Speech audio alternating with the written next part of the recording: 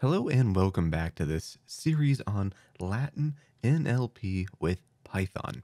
Now, in the last video, we looked at the CollatinusDecliner, and we created a very basic function that allowed us to decline any number of words, and it returned a dictionary that had a key of an individual word, and it returned also a value of that fully declined that word, and it could have also been a conjugated verb, so we'd use cogito and puer and via.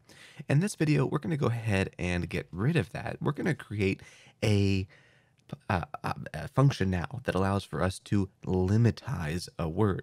If you remember in the last video, when we tried to actually run viam, do it right now for you, we ended up returning an error, and this error was a lemma error. And the reason why we had a lemma error was because we were working with an accusative and not a nominative. So we weren't using the root form of the word.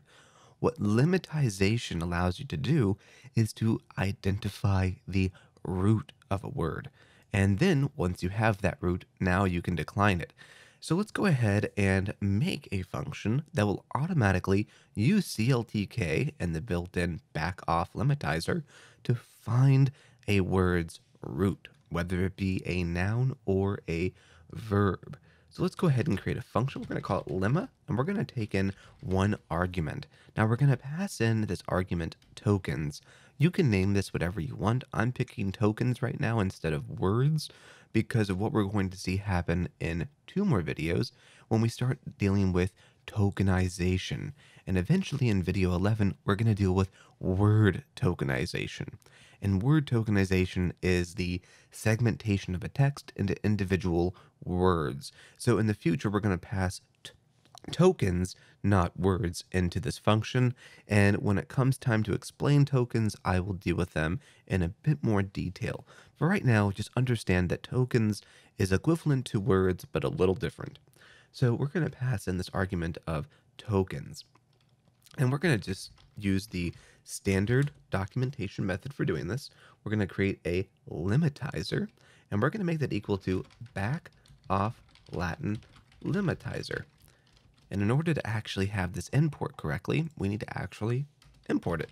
So we're going to say from cltk.lemmatize.latin.backoff, import BackoffLatinLemmatizer.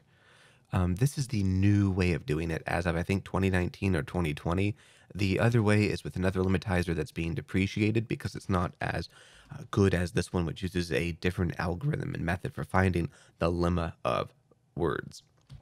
So now what we're going to do is we're going to say tokens is equal to lemmatizers. We're going to call this lematizer object, and we're going to call the lematize method. And that's going to pass in tokens. And that's going to take a entire list of tokens and automatically find the roots for us. So let's go ahead and just return tokens. And now what I'm going to do is I'm going to get rid of that. So we're going to say tokens is going to be equal to, let's just create a list. Let's say now toss, so sailors, and we're going to say viam, so accusative of path or road, whatever. And let's just say puer, so boy. All right. So now what we're going to do is we're going to say new is going to be equal to lemma tokens. And we're going to simply print off tokens. And when we do this, it's thinking right now, you'll see that it goes through and it actually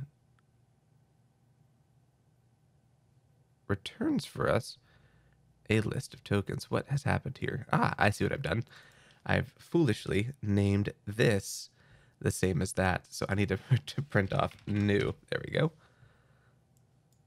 And now we have a returned tuple. So this is a list of tuples.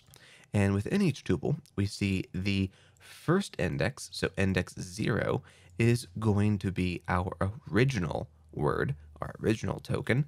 And the second value is going to be our lemmatized version.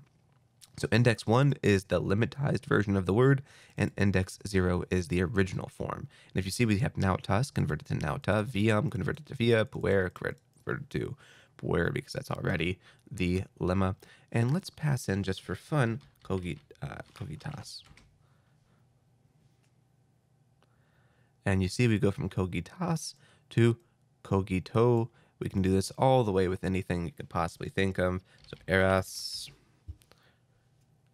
and it should give us sum, and it does. Fantastic. So this is how you lemmatize both nouns and verbs. Now that we have their root, we can control this output. So let's say we want to now go through and decline each of these words. If you remember, in the last video, we couldn't do that. So what we're going to do here, and the reason why we couldn't do that was because we didn't have the roots for viam. Now that we do, let's go ahead and create a very simple for loop. So we're going to say for item and new, let's just print off item. We're going to call the index 1, just so you can kind of see what's happening. And we have sum via puer. So what it's done, it's gone through each of those tuples, and it simply grabbed the first index, so the second position in that tuple. Now we can call our dec words and simply create a new list of these tuples.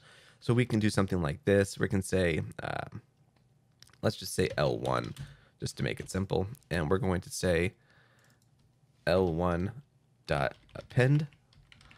And I'm, again, doing this manually, not the more succinct Pythonic way, just so you can kind of see each step of this code.